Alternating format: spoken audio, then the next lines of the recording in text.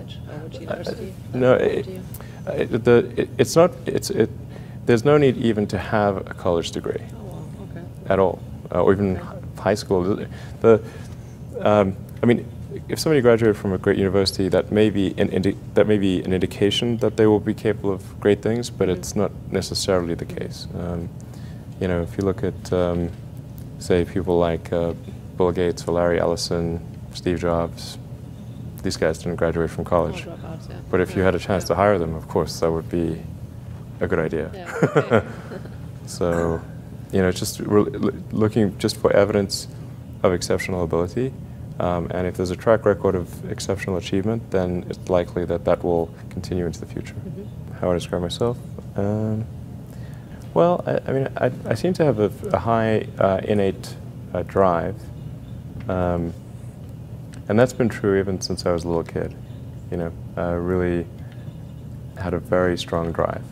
Did all sorts of risky things when I was a kid that why did I do those things? They're crazy. I care a lot about the truth of things and trying to understand the truth of things. I think that's important. You know, if you're going to come up with some solution, then the truth is really, really important, I think.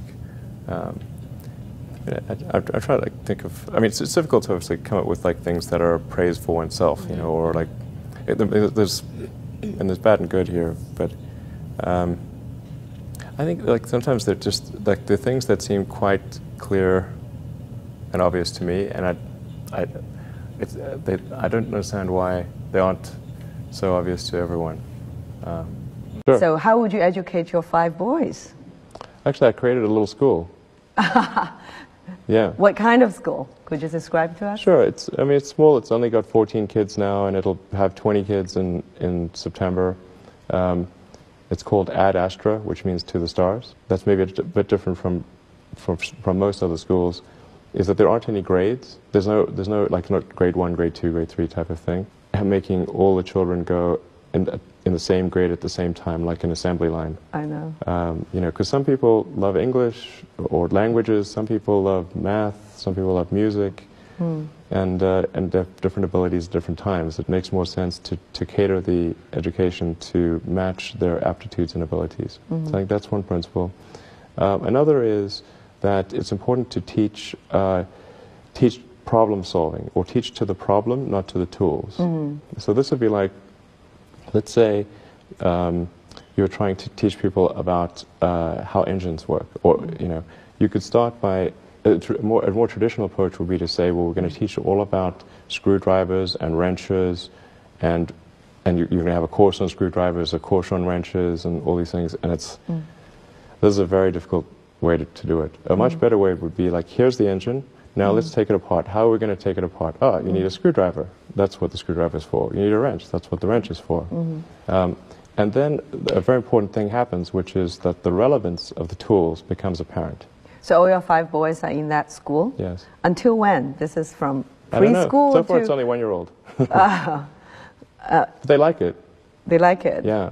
And you want to keep them away from regular schools? No, I just didn't see that the regular schools, they weren't doing the things that I thought should be done. Like, you know, those 2 principles, they weren't adhering to those principles. So I thought, well, let's see what we can do. Maybe creating a school will be better. And I actually hired a teacher from the school they were at, who also agreed with me that there was a better way to do it. Have they surprised you in a way of their innovative thinking? Yeah, it seems to be going pretty well. I mean, the kids really love going to school. I think that's a good sign. You know, I mean, I hated going to school when I was a kid. It was torture. So the fact that they actually think vacations are too long, like they want to go back to school. Wow. Yeah, exactly. That's weird. I know. Age or people like that, what is it you have in common with them? Well, I mean, those are pretty different personalities, you know, between Gates and Jobs and Ellison. Business and success?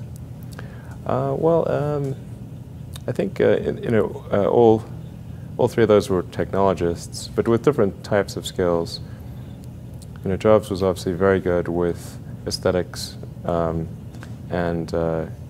you know, he understood technology, of course, and he really understood where people wanted even when they didn't know themselves.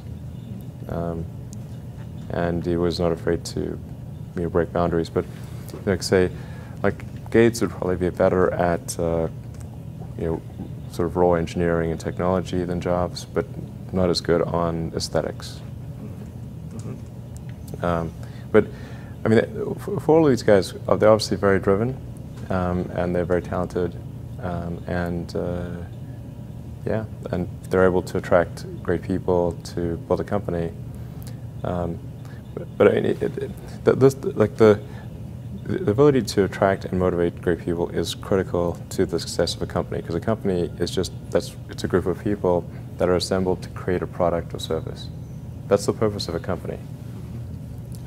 People sometimes forget this elementary truth, and so if you're able to get great people to join the company and work together towards a common goal, and you sort of have a relentless sense of perfection about that goal, then you will end up with a great product.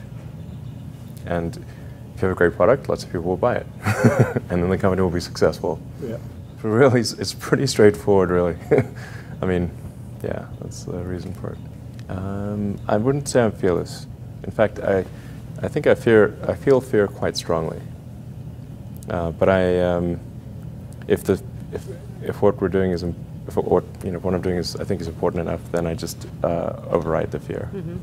So, but it's not as though I feel it like more strongly than I would like. And in which areas would you never go full risk if you still are fearful? Well, it really depends on the stakes. If the stakes are high, if it's really important, then I will overcome the fear and just do it anyway. Mm-hmm. But essentially, I mean, I just drive overrides fear, but I feel the fear. It's kind of annoying. I wish I didn't. Okay. I wish I felt it less. Uh-huh. So, yeah.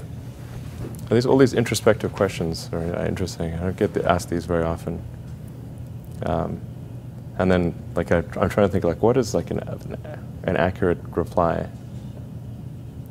And some of these, it's hard to evaluate yourself on these things. Mm-hmm. Which company you founded was the most risky at the start? Well, probably SpaceX. I thought it had the lowest chance of success. I mean, I thought both Tesla and SpaceX would fail at the beginning. You thought? Yeah, sure. Really?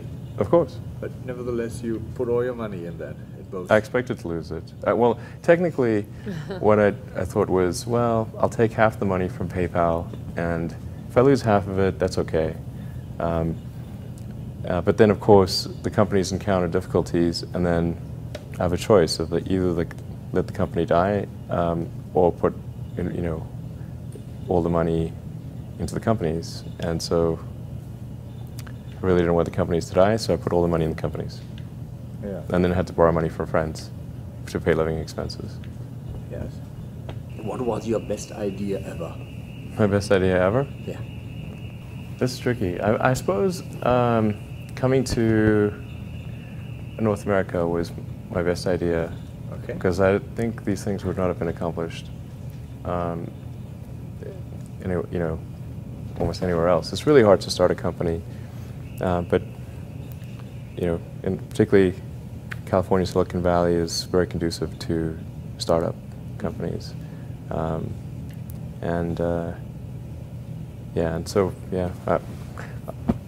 whenever I'd read books in South Africa, it would seem like the cutting edge of technology was in Silicon Valley, and so that's when I wanted to come and I wanted to move to this mythical place. Okay.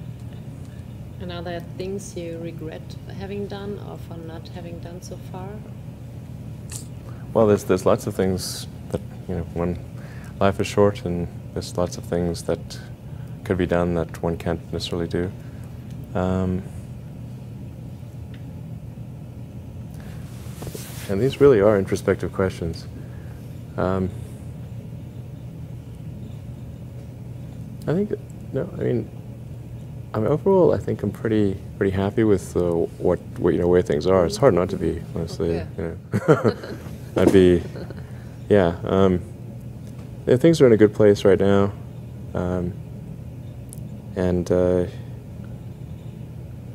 mean, I'd like to, looking ahead, I'd like to see humanity go beyond Earth and have people on Mars. That would be really great.